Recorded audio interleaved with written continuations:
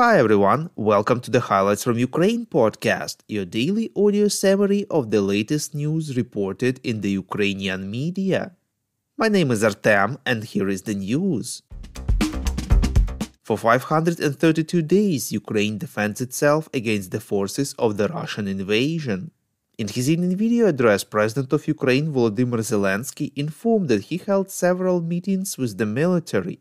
At the meeting of the staff, they discussed the current situation at the front, the main directions of Ukraine's offensive actions and plans for the near future. Separately, they discussed Ukraine's needs in ammunition and equipment. Yesterday, Germany announced another tranche of military aid to Ukraine, reports European Pravda.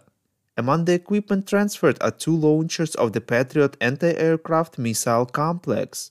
In addition, Ukraine received 6,500 artillery smoke ammunition, 10 BV-206 tracked all-terrain vehicles, 5 border guard vehicles, and 4 vector reconnaissance drones, explosive ordnance disposal materials, more than 1,000 binoculars and 20,000 safety glasses, 6 8x8 tractor units and 5 semi-trailers, 2 8x6 heavy trucks with containers and 40,000 first aid kits. The president thanked Germany and Chancellor Olaf Scholz personally for the support that will definitely save thousands of lives of Ukrainians. At the same time, Volodymyr Zelensky stressed that Ukraine needs more air defense systems as well as F-16 fighters. Earlier, Russia shelled the city of Zaporizhia, hitting a church and a residential building. As a result, at least 2 people were killed and 8 wounded. A powerful explosion took place on a military plant near Moscow, reports Ukrainska Pravda. A strong blast wave knocked out windows in nearby buildings. As a result of the explosion, 60 people were injured, 8 were considered missing. 4 buildings were completely destroyed and another 20 were damaged.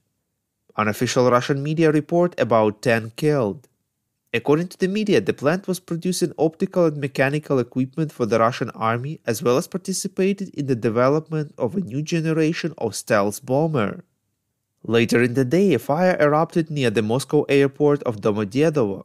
Russian state media RIA Novosti informed with reference to the Regional Ministry of Emergency Situations that a car repair shop on an area of 1,000 square meters is on fire. The Russian Telegram channel Shot claims, citing local residents, that the cause of the fire was the explosion of gas. We would really appreciate if you could recommend us to your friends and family as well as share information on social media. This way more people would learn about the podcast and truth about Russia's invasion of Ukraine. Ukrainian forces have struck a control point of the Russian army in the occupied settlement of Nova Kakhovka on the left bank of Kherson Oblast, reports Channel 5. The Directorate of Strategic Communications of the Armed Forces of Ukraine published a video confirmation of the strike. Commander of the Tavria Operational and Strategic Group of Forces in Ukraine's south, Brigadier General Alexander Tarnavsky, also informed that Ukrainian troops destroyed 8 enemy ammunition storage points, reports Espresso.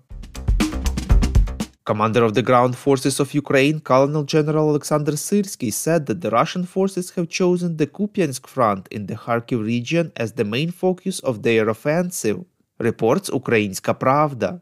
They created an offensive group consisting of 8 Storm Z assault units and intense fighting is ongoing there, with some positions changing hands several times. The enemy's goal is to break through the defenses of our troops and advance directly to Kupiansk. The fighting is now extremely intense, said Syrsky.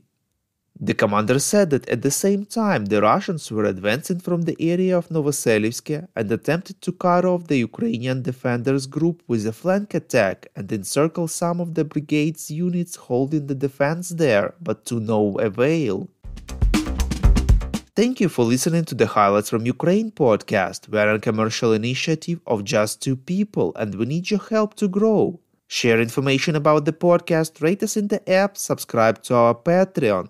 With your support, we are getting better.